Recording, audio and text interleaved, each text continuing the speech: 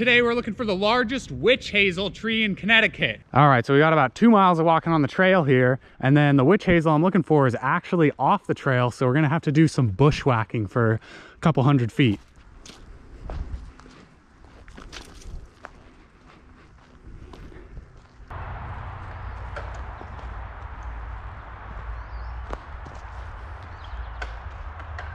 Hey, quick stop at this big old maple tree here, because this maple tree can actually tell you quite a bit about the land we're on. For example, the fact that it's so big can tell you that this was pasture land, because back in the day, whenever there was pasture in an area, farmers would oftentimes leave a single big giant tree on the perimeter of the pasture in order to provide shade for the animals. That's what this one is. You can tell not only because of the size, but also because the branches are growing outwards like this instead of upwards, which means when the tree was growing, there wasn't a lot of competition from other trees around it for sunlight. These are commonly called lone wolf trees.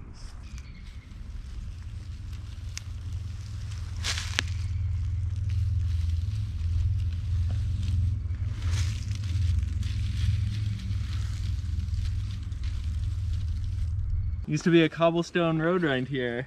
You can see all these were intentionally placed. Running along this stone wall here.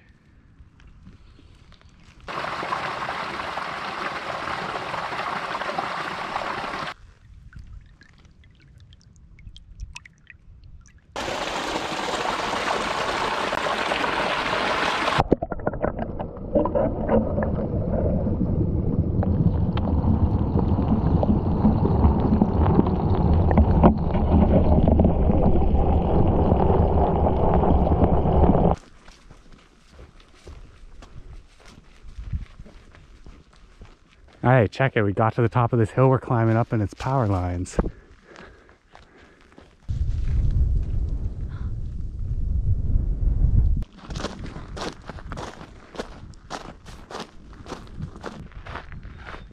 There was a struggle here.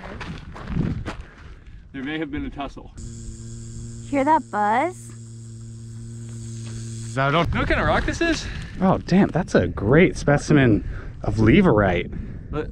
Leverite? Yeah, it's called leverite because you leave it right there.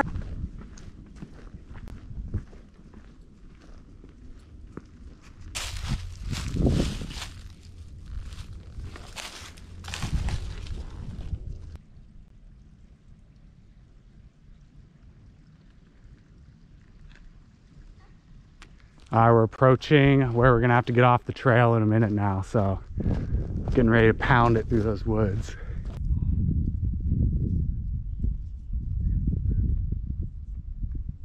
All right, here's the trail. We're as close as we can get on the trail, so time to do a little bushwhacking.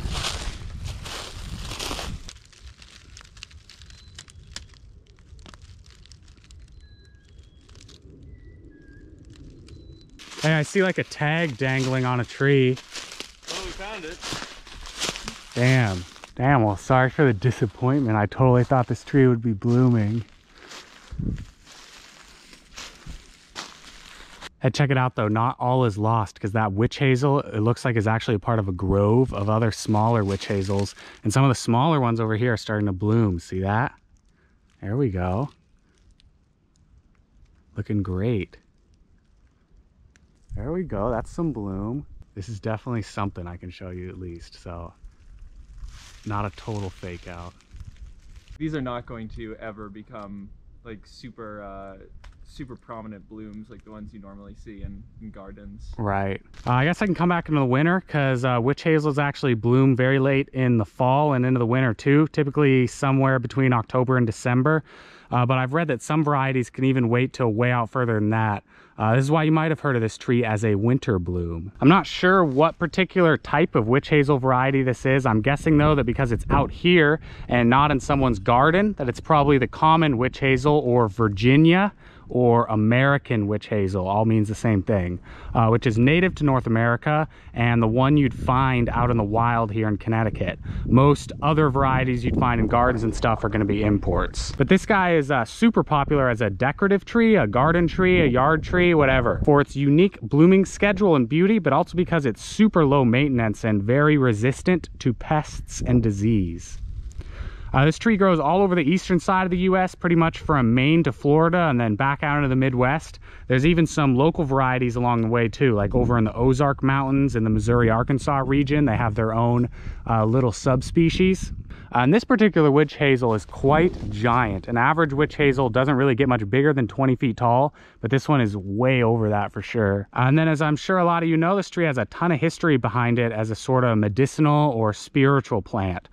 For one cool example, Native Americans used the branches as dowsing rods for underground water, which was a practice that was eventually picked up by European colonists and eventually even exported back out to Europe. And of course, the medicinal and cosmetic purposes of the tree are still in practice today, mostly via witch hazel extract. People use this as an aftershave, to treat insect bites, to moisturize the skin, to treat sunburn, to guard against acne, all sorts of stuff.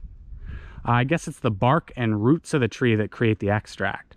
In fact, I even read that commercial production and sale of witch hazel extract was started not too far from here by a guy named Dr. Charles Hawes. He apparently learned that distilling the plant's twigs created a high volume of the extract, and using this production method, he eventually got what he referred to as Hawes extract, sold in a pharmacy in 1846. But that was small potatoes compared to a man named Thomas Newton Dickinson Sr.'s production of the witch hazel extract a couple decades later. Dickinson Sr. is the one normally credited with really getting the product off the ground. He ended up getting it mass-produced in a number of factories across eastern CT, setting the groundwork for its still very common use today. All right, that's all I got for you guys today on the American witch hazel. Sorry I couldn't show you it in its full bloom. We actually just looked it up on our phones and found out that the American witch hazel peaks its bloom in the fall season I was talking about earlier. So might have to come back one day. But for now, see you next